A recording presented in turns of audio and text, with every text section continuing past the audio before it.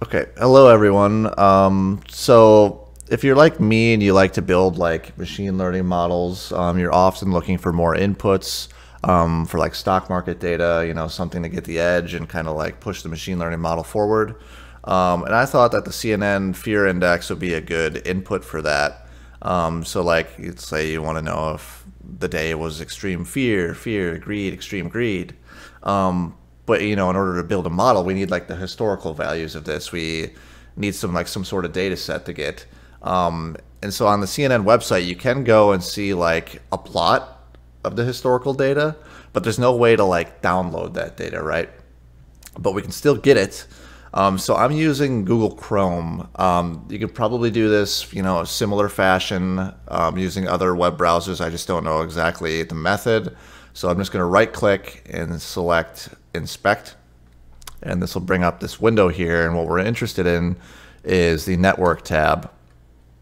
So you can see like all the requests that this site is making, right? So I'm just going to refresh the page. So just let it do its thing, make all these calls. Let it settle down, and then we're going to click timeline here. So we're going to shift over to like the timeline view, and you'll see it popped up like two calls that I just did with today's date, which is October 30th. And we're looking for the one that has blah, blah, blah, blah, blah, fear and greed, graph data, and then it has today's date. So like if I just copy and paste this URL into another browser, you can see that it returns like JSON format data for like today. It says, like what we're interested in here is like the fear and greed index score, right? And it says like that was extreme fear. So to get the historical data, all you need to do is change like the date. So let's say I wanted everything from 5 months ago as well. So I'll change that to 2023 0530. Hit enter, and it's going to take, like, it'll just return all the JSON data. So I'll get all of the fear or greed index data from 5 months ago until today. And that's all you need to do to get it in like JSON format. But like, so now if we actually want to like use that and digest it, I'm going to hop into R and kind of show you how to get that into there as well. So what I'm going to do is I'm going to copy that URL. And then I'm going to hop into R. I'm just going to save that object right away. So I'm just going to call it get URL. So I'll just call it that. Boom. These are the two packages we're going to use. So if you don't know how to install packages, if you don't have these already, just go up to Tools, hit Install Packages. It'll pop up a little window. And then you can say, well, I need HTTR. So I'm going to look at HTTR and boom. So next, or like that's our URL right there. So next we want to like force R to like make a call to that URL, right?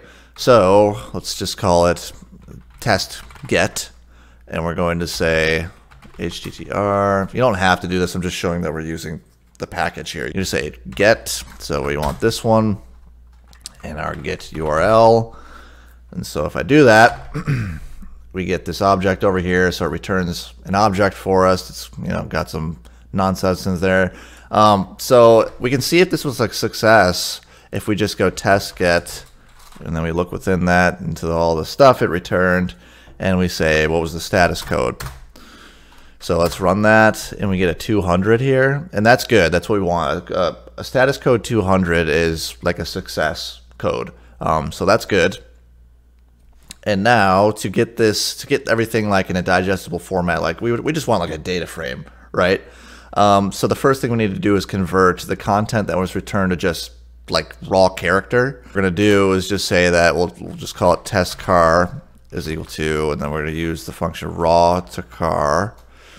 And then we'll go into our test get object, and we're going to use this function on the content, and we'll run that, and boom. So like it basically, if I'll just kind of show here.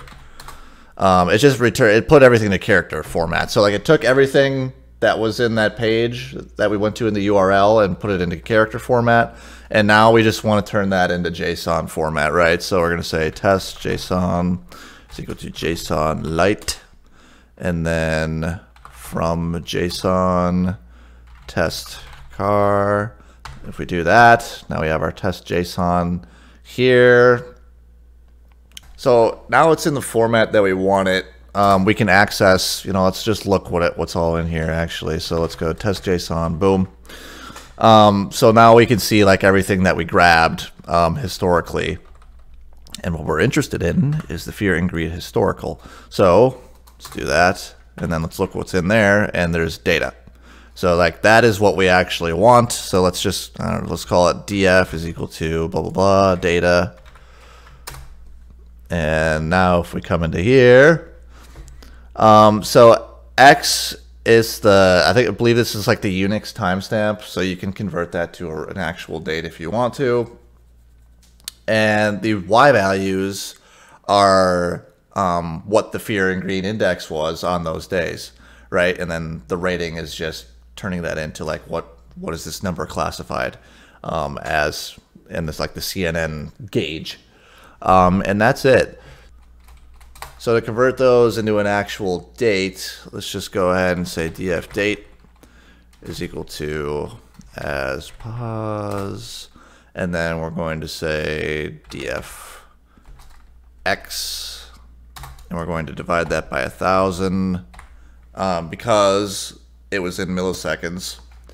And we're going to say the origin is equal to 1970 0101. I believe that's because that's how Unix time works. I'm not entirely sure, but you could find all these things on Stack Overflow as well. That's how I found how to convert this back to an actual date. So, boom, df date, run that. So now if I come here, you can see that our first date gathered here is 2023-05-30, just like we specified in our URL. And the last one here is, the 27th. I was very confused for a moment, and then I realized it's the weekend. So the weekends will be skipped, but that's okay.